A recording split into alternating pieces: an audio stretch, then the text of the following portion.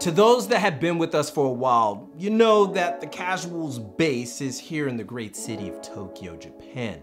And Tokyo is considered one of the fashion capitals of the world, and for good reason. Some of the most influential street and designer labels come from this city and country, for lack of a better phrase. Anyway, a good many of them have been so influential this past decade that we needed a list to celebrate them. So, I'm your boy TheCasual, and these are the top 10 Japanese brands of the decade. I told you, we're gonna get right back into it. Let's get it.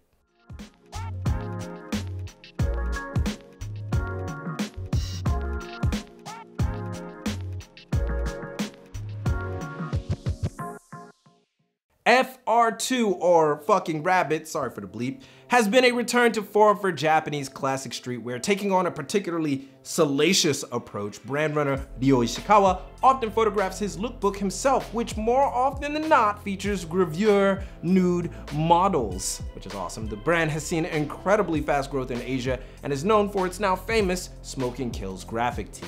Sacai has always been at the forefront of design and approach, but it could be said that the brand hadn't received the recognition it deserved until recently after looking at its collaborations with Nike. This has still not lessened the brand's influence, as it is one of the few Japanese labels that is 100% owned by its designer, Chitose Abe, who continues to show incredible prowess through each collection, while at the same time dishing out incredible collabs with Nike, of course, North Face, and Pendleton, among others. Human Made had bumpy beginnings. Nigo's second label was met with criticism because of its extreme departure from a bathing ape in lukewarm water, or BAPE, and a noticeably less hip-hop tone. Time would prevail, however, as more and more style veered towards classic Americana and normcore, and eventually, Human Made became a hit, garnering a sizable fan base. A couple of tasteful collabs with Adidas, Converse, and peculiar ones with KFC, and nearly a decade later, Human Made is a Japanese mini powerhouse. What can be said about United Arrows & Sons except that it's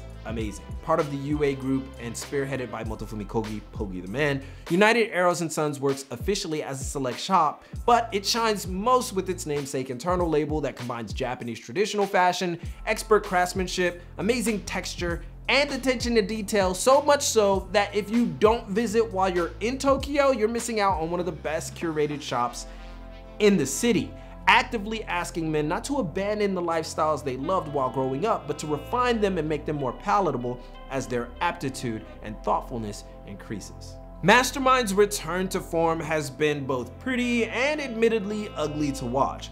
While many tilt their head at its more lax approach to collabs, a great many more enjoy how the brand has returned to its roots on its main line, dishing out classic Mastermind looks that equates itself as the brand that did Fear of God before Fear of God.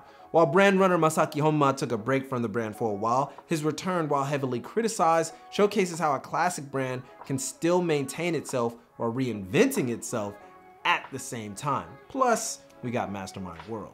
For a time, CE, Cav Imp, was crowned the next king of streetwear, until brand runners Toby Feltwell and Skate Thing decided it was not going to be that kind of streetwear brand. Scoffing at the idea of extreme global expansion, CE is notoriously hard to get, but only because it positions itself as what streetwear originally was, viciously local.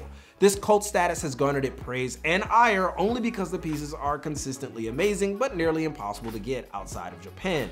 But the brand is still incredibly ridiculous, it's amazing, and that's why it makes this list. Neighborhood has always been a classic brand in Japan and could make the list next decade as well. But this decade in particular, Neighborhood has likely quadrupled its sphere of influence. It's making huge inroads in China and Southeast Asia with its IT-backed hoods retail locations, giving the brand incredible exposure with more collaborations, some inviting and some not. But to deny Neighborhood's status as a powerhouse this decade would be an utter falsehood. Here's to Shinsuke Takizawa and another 10 years. Undercover could make this list forever.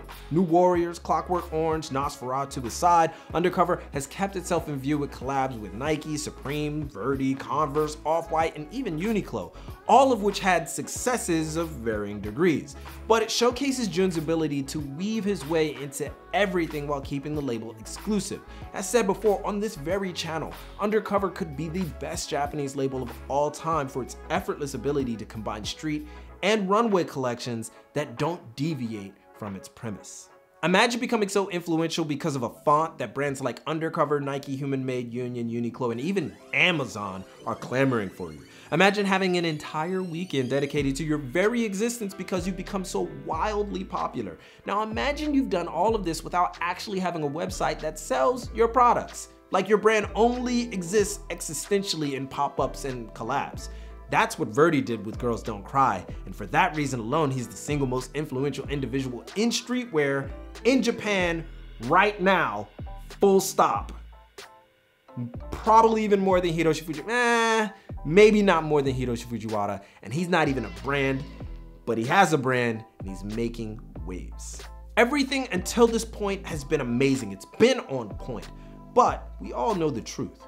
Dover Street Market, Junya Watanabe, CDG Converse, CDG Black, $200 million evaluation and counting. Rei Kawakubo's Comme des Garçons is Japan's bona fide, undeniable brand of the decade, spearheading the careers of a few on this very list. CDG has done more this decade than everybody else. CDG Play is a worldwide phenomenon till this day. Mainline collections are literal lessons that every fashion student has to study. Junya Watanabe is a damn genius. They opened up a CDG streetwear shop because they can, and has a Met Gala just for icing on the cake. No brand has had such an impact as Comme, and that's probably not even up for debate, but I'm sure someone will debate it, and they would most likely be wrong. Cause you gotta take a stand somewhere. CDG, Comme des Garçons, is Japan's brand of the decade. In any case, those are the brands from Japan that made the decade. Now, a few honorable mentions definitely go out to Doublet, giving us much needed eccentricity in streetwear, Double Taps for keeping it consistent, and Hiromichi Ochiai's Phosphatasm, just to name a few. And those are our 10 for Japanese fashion, but let us know what you think or what we missed in the comments. Give a thumbs up if you liked the video, follow on Instagram for the latest out of Japan and beyond, but most importantly, keep it locked right here for all of your info on international street fashion and culture. From Tokyo, it's your boy, and keep it casual. Yoroshiku onegai shimasu. I'll see you guys in a minute.